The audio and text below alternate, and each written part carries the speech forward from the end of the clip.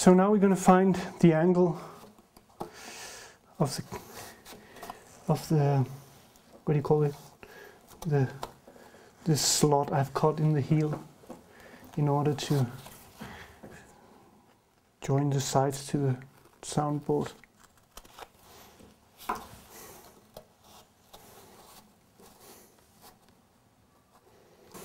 So now I measure the length of the side up here in the upper bout from my fixed spot here, following the curve until here.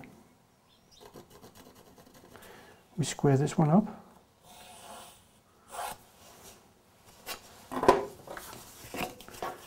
Take the little piece of cardboard.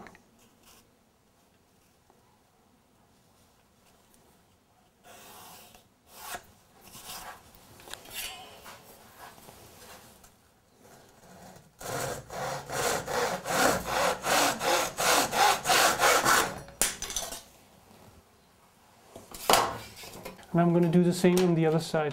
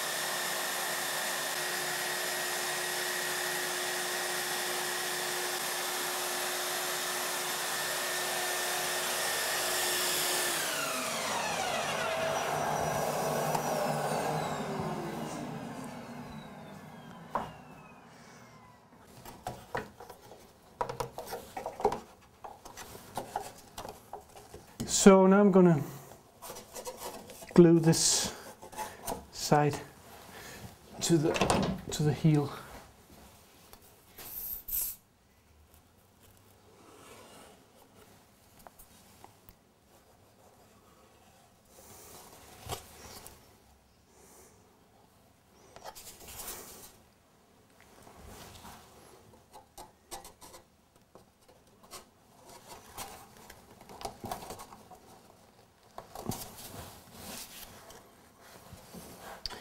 Very nice to clean this well.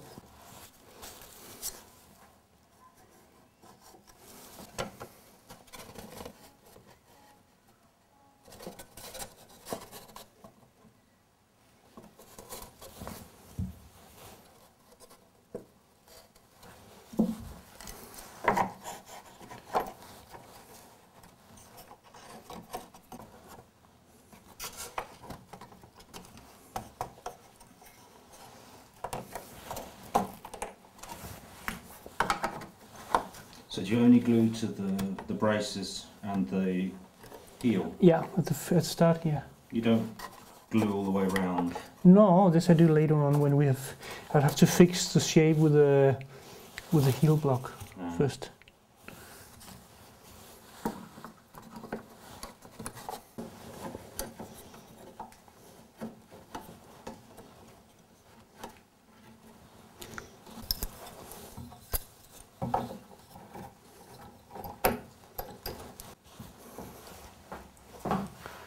So now I'm going to glue the other side just like I did the first one.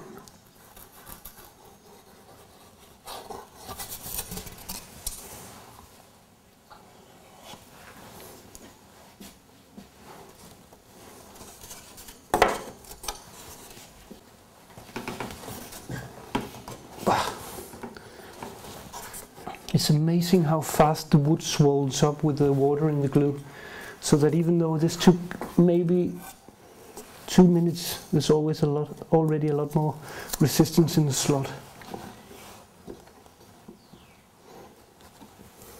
Almost completely perfect. I only have to put, you know, tiny weeny bit pressure there. And I know some builders, they would say, ah, that's not important. But to me it is. So this is coming together now. And you have the join of the soundboard there. So I think that's quite good. Chop.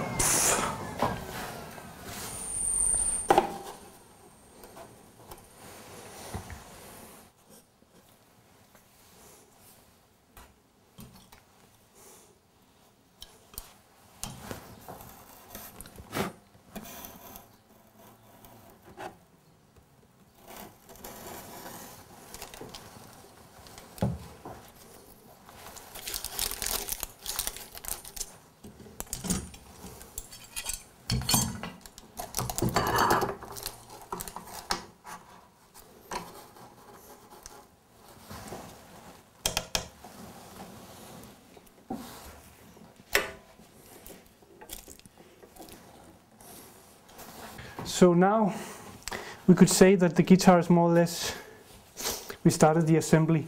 The next process, which I will not do right now, it is simply to glue all these tentalones, small little hand cut things.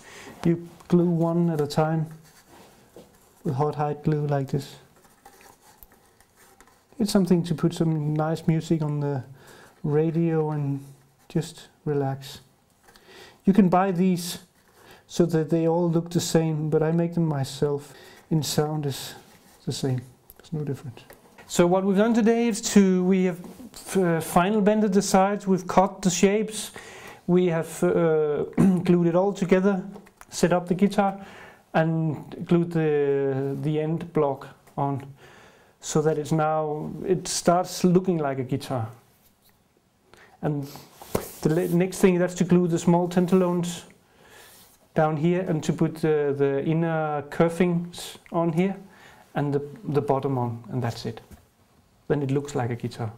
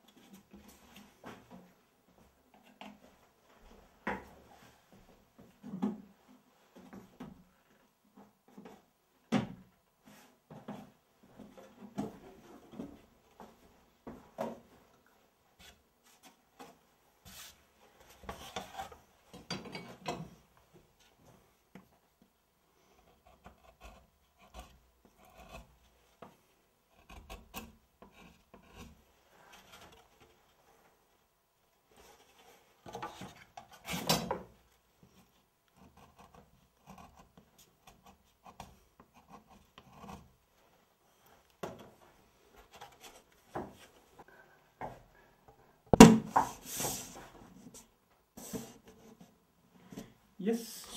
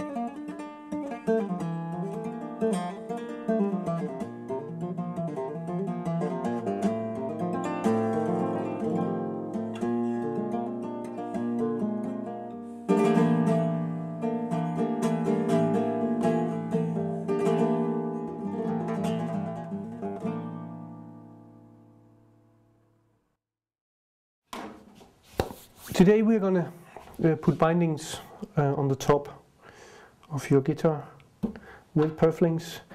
As you can see, I've routed already, which is called staircase routing, where you just route a little bit for the purflings and another channel for the binding itself.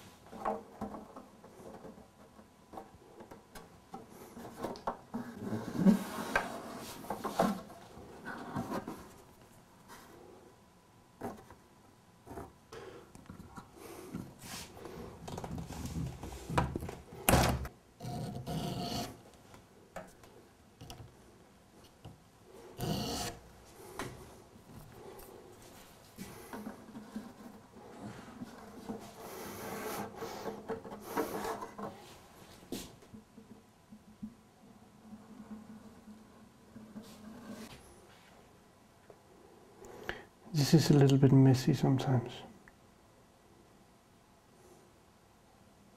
Yeah, I pre-bend the purfling and the binding in the machine, just like the sides. And then the trick now is to get everything together. It's good to be handy with your fingers when you're doing this. So it's pushing them down.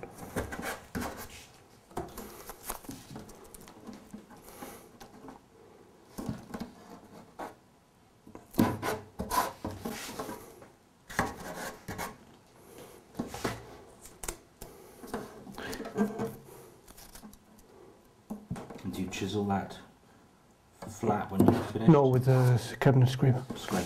Yeah. I chisel the purfling first.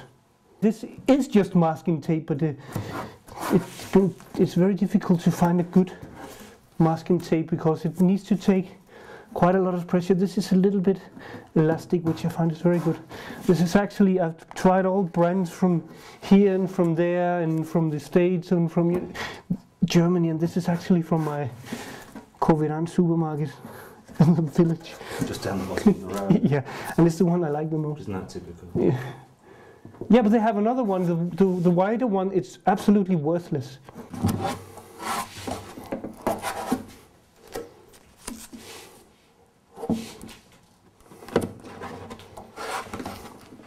No, the thing I have to do is to structure myself a little bit so that I can be a little less structured.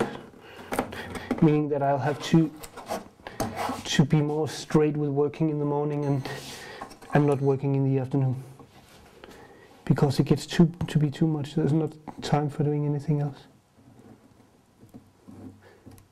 I mean, if I get up early in the morning, I work until 3. That's enough. Mm. It's actually more than enough.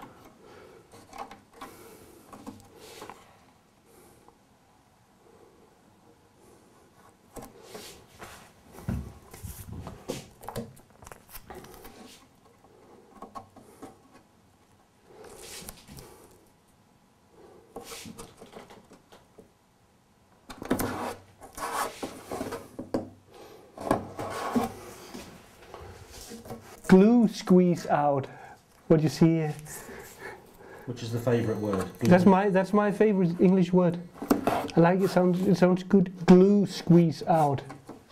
It's 3 words. Yeah, but you put them together.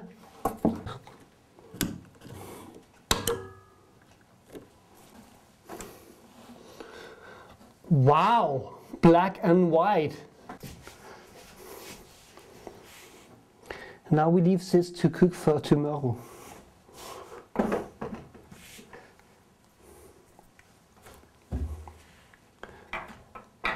So now it's time for me to go out through the curtain? Yes, you have to walk out the door. Okay, now are you ready? Yeah, okay. Off you go. Bye-bye. You were here last time. I've cut the slots for the frets. This you use a logarithmical scale to get the exact position of the frets. And I've glued the fingerboard on. I've more or less roughly set the height, so I know which height we will have of the strings above the soundboard here. And I've glued the bridge on. I will show you one thing which I think a lot of people will find interesting. When I put a straight edge on here, what is interesting here is the distance between this straight edge and my and the soundboard. My experience tells me that if I want 8mm string height here, this is all more or less, then I will need to be able to put a €1 or something like that, or a little less, like 1.5 to 2mm in between here. This is one of the small secrets of building a flamenco guitar. When you build a classical guitar, you never really think about it. It's not interesting. But for a flamenco guitar, it's so extremely important. So today I'm just going to hammer the frets on. I've cut them all out here, they're lying, and I glue them on as well. First I'm going to give them a just tiny touch with a small file, and I'm going to glue them on as well with epoxy, in case something should happen. It's very easy to remove frets with epoxy because it actually, what do you call when it melts already with the 80 degrees. So you just put a normal iron on it before removing the frets. That's very easy.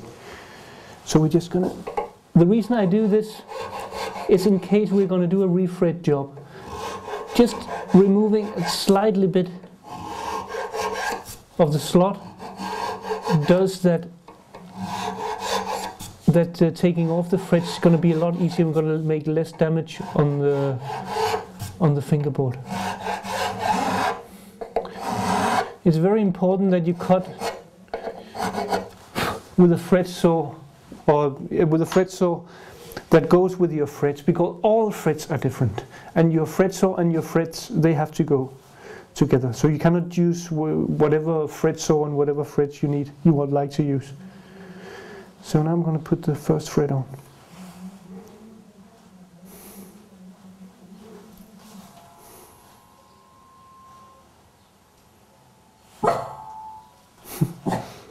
Nimbush. Nimbus, cállate.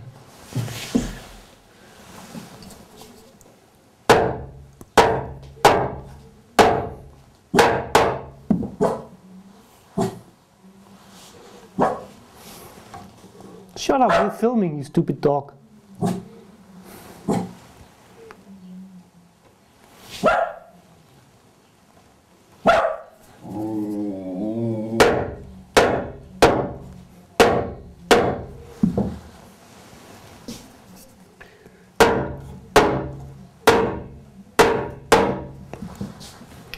I've always been wondering what this, when in Spanish it's called a golpe seco, which means a dry hit.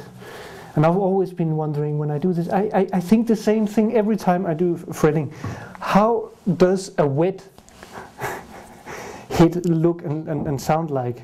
I mean, you can just cut off what I say. No, it's no problem if you think what I'm saying is too far out. If you just put some background music on or something like that, no? Mm-hmm.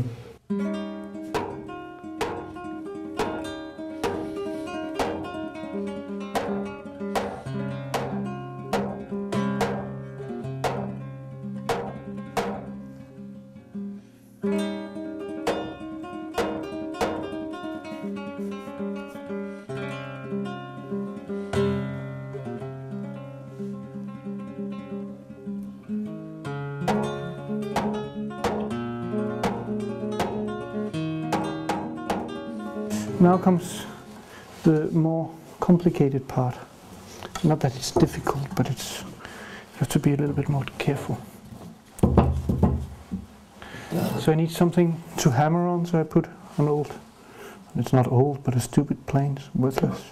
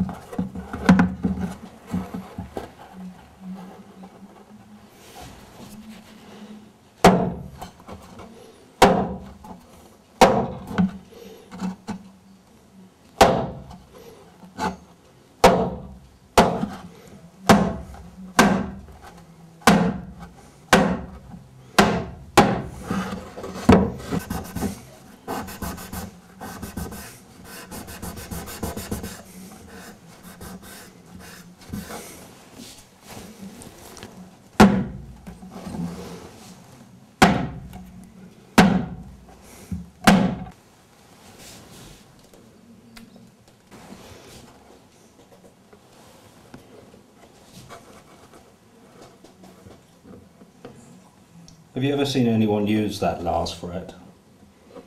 Classical players.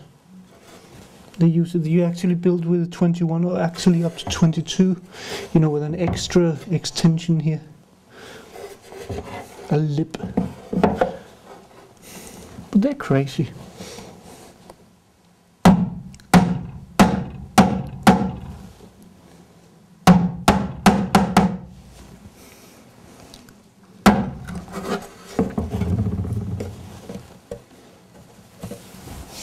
But it looks wrong if you don't if it's missing. I mean, most flamenco players, they get up to here, and I mean above the 12th fret we play, but it's not that much. But the aesthetical part is kind of important as well. This I leave for 48 hours in order to have the epoxy dry thoroughly. And then next we have the neck is still a bit, it needs to be shaped, and then it's final sanding, and then that's polishing, and that's it.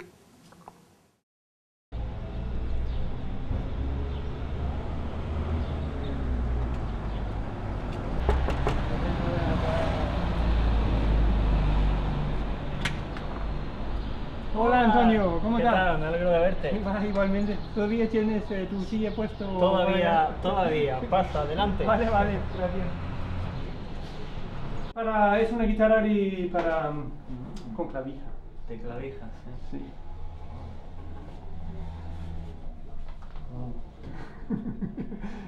Todo lo diferente me encanta, ¿no? Sí. Estéticamente. Esto es plan arte, porque Sí, se sí. corta todo esto así de largo, ¿no? Ujú. Y para que entra muy bien perfectamente Sí. y luego se rompe.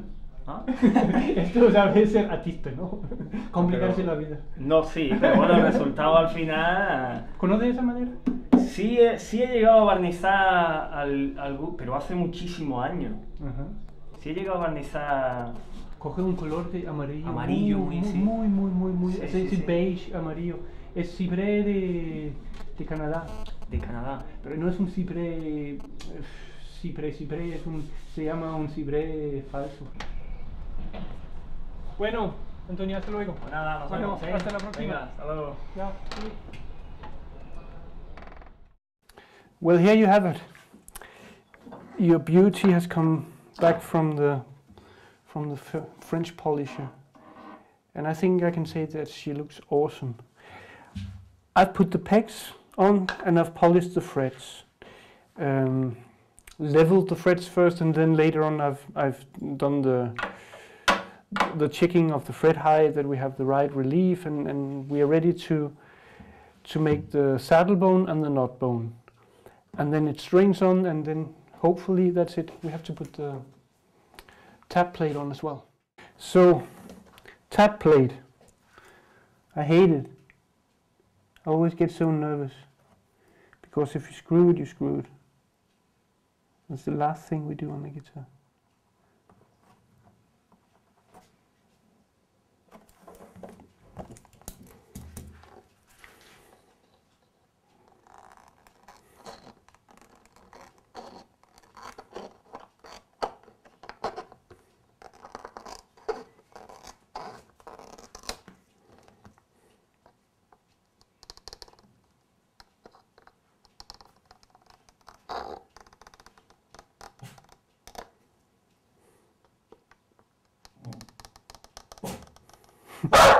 Nimbus, cállate.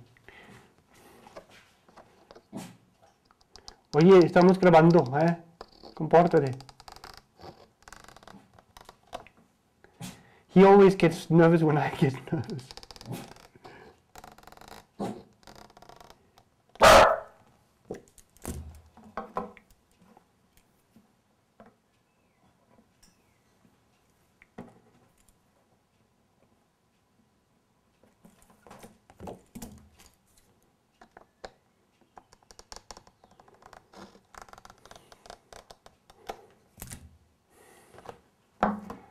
Good boy.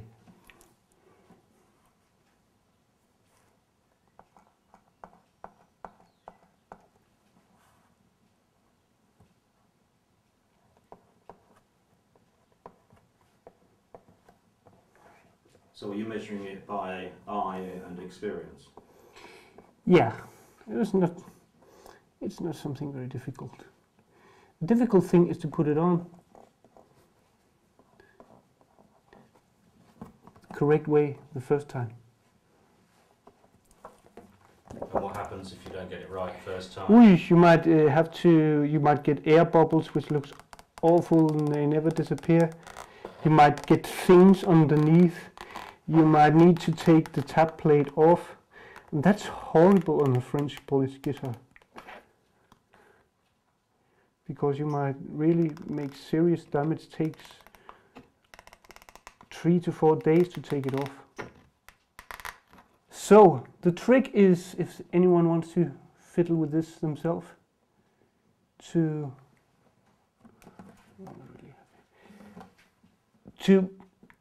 leave 1 millimeter here between the bridge and the tap plate. This means, because there's always a bit of, the polish will never be perfect here, because he polishes before, after the bridge has been glued on, so there was always to be some little irregularities down here, so it's better to leave it 1 millimeter here. So now we have to check, and then it's simply just to start from the bottom.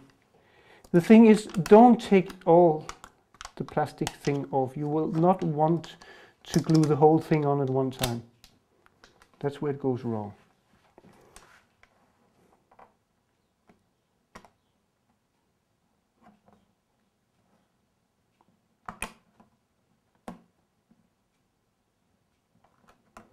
Now we can check it's okay.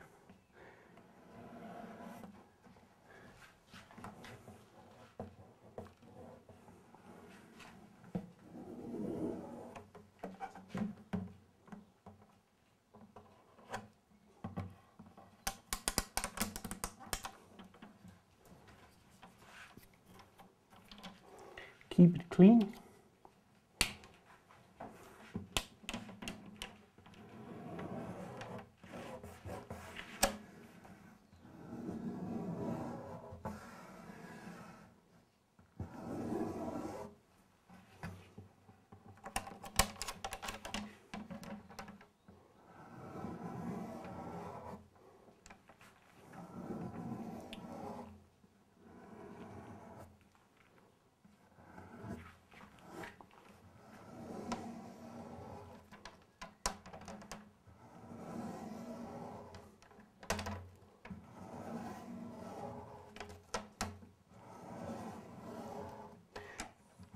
And it's very important that you just do a couple of millimeters, 5-6 millimeters at the max at a time, because if not, you will get bubbles. And trust me, you will get bubbles. I've come to the point where I think a guitar without a tap plate looks wrong. Because I mostly build flamenco guitars, and it's just, I'm so afraid of playing a guitar without a tap plate.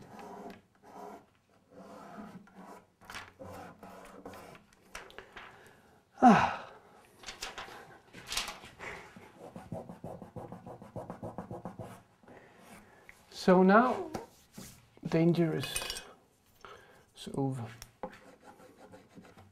Like with everything, when you have to be precise, don't use force, because then you lose your precision, and you don't want to scratch the French polish with a file handle or whatever you use.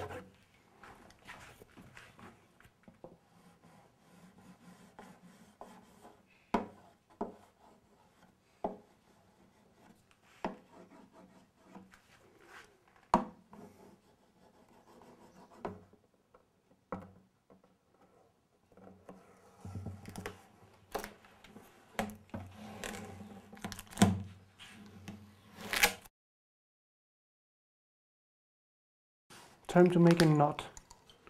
Here in my bamboo box I've got little bone pieces. It's a nice one.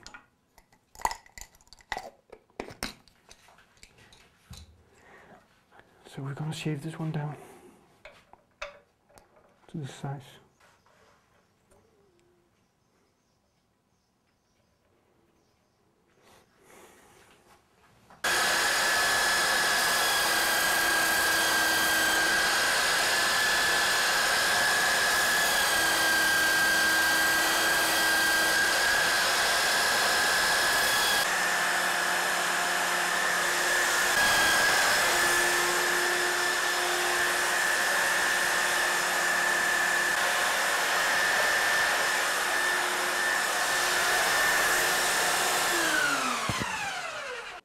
Yep. And I'm going to do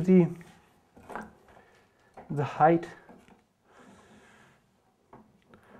of the cut, how deep I want to go.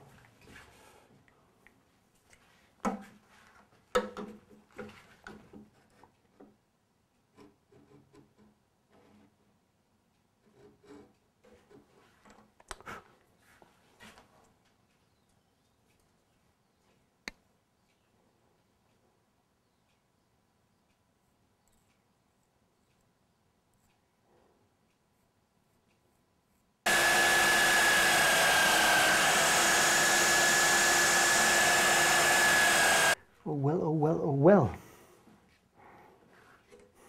Step one. Well, let's do some string spacing here for our 6-string flamenco guitar.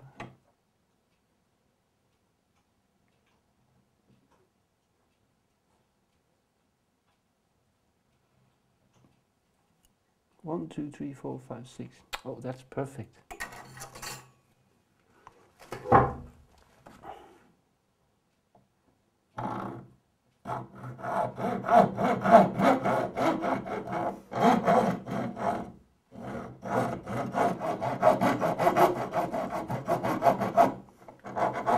Now I'm cutting, just pre-cutting for the slots before I use the knot files.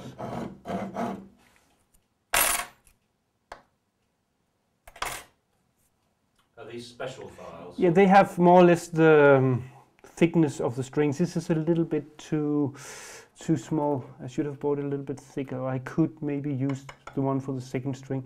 The difference between the first and the thickness of the second and the first string is very, very small.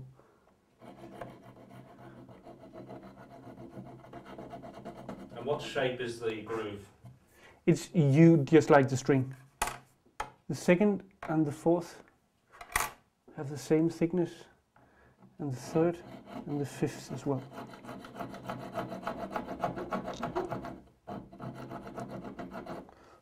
Or more or less, it depends on brand of strings, of if it's nylon or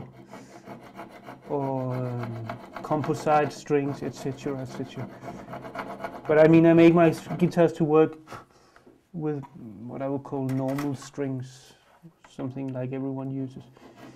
So I just make them so that most people, they can use them. I like the Guitarrero third string. Besides that, I don't really care.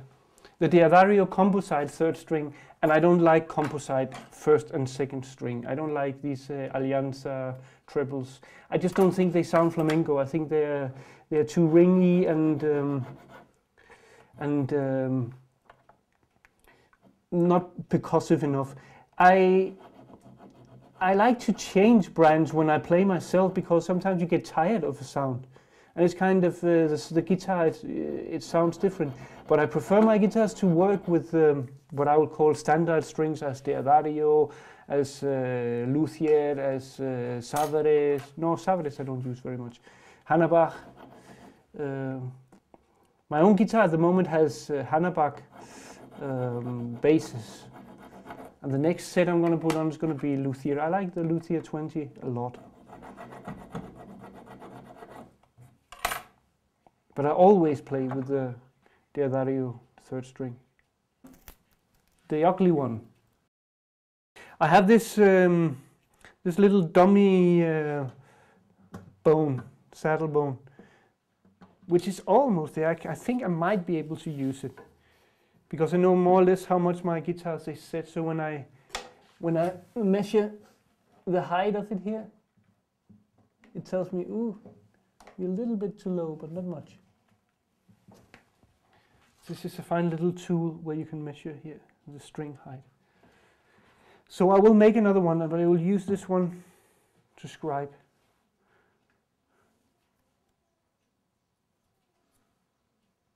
Goes like this, yeah. Pencil.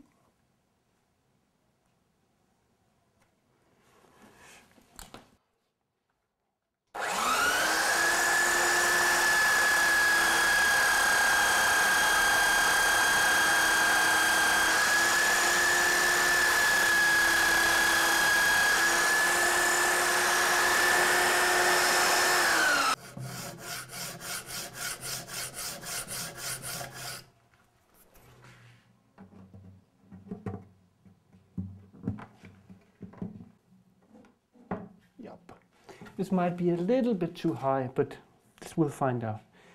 Well, the big moment has arrived. This is always an interesting part when you put the strings on.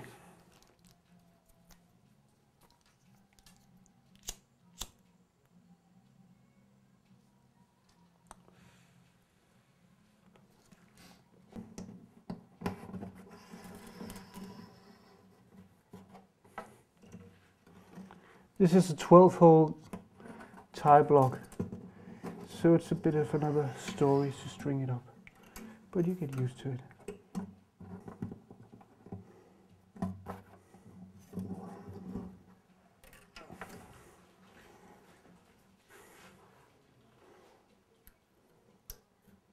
Is there any reason for putting the third string on first? Yeah, because the third and the fourth string is what makes the centers so it doesn't move. If you put all the first and second, it will sit like here, the knot.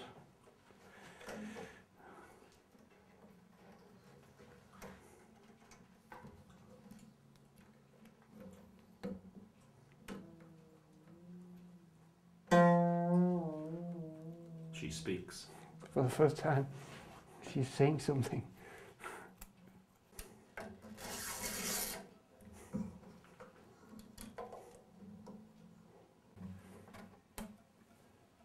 I can hear my neighbor. He's watching the television, and it's Fandango times now on the television. The weekly Fandango competition.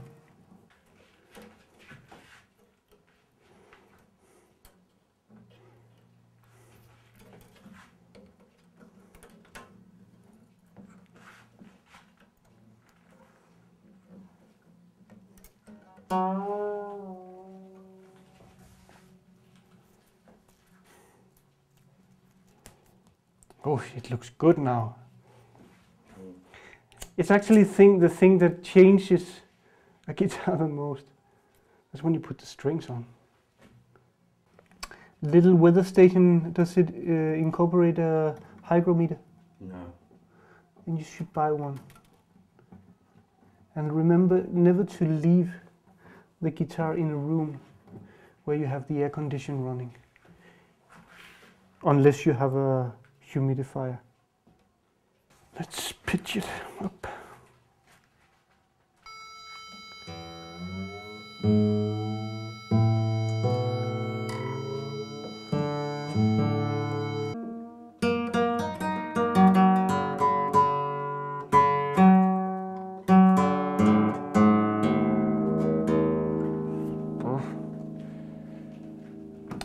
Well, time to do the slotting.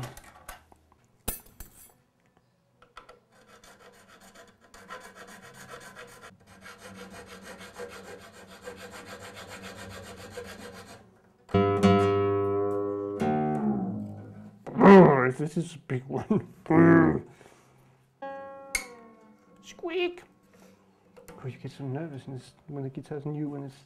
Don't say these funny sounds. What you don't want to happen is for the body and the neck to come apart and come up towards the guitar. Shilam! And we'll say, well, we started last October, 6 months later, back to the drawing board. Yeah, but if you get it...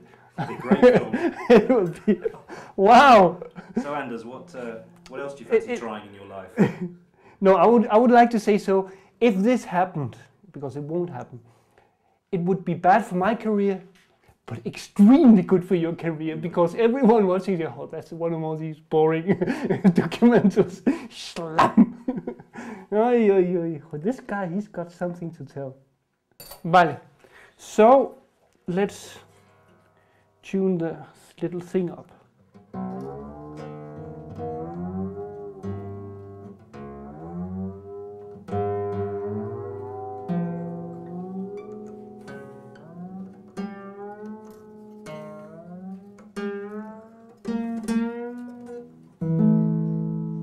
The picks work well.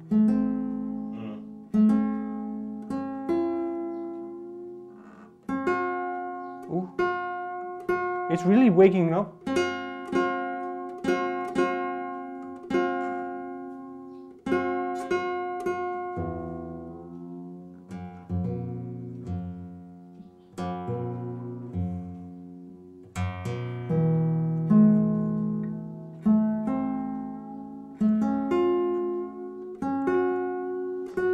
Do you know what I would like to do now? I would like to leave this here for a little while and go downstairs and have a beer. What makes my guitar different or interesting is that it's a very personal product. It's not some kind of industry product. In this way I'm the same as everyone else building the way I build. And I think you get a part of my soul, something which you cannot go out into a supermarket and buy.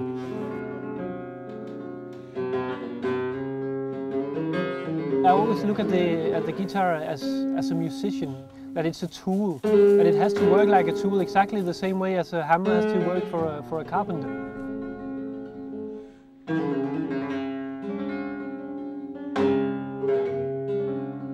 This means that I put a lot of attention into playability, and that the guitar has the right angles, the right string height above soundboard and fingerboard, and of course that it also has a flamenco sound, because it's all about aesthetics. We're making something which has to serve to make art.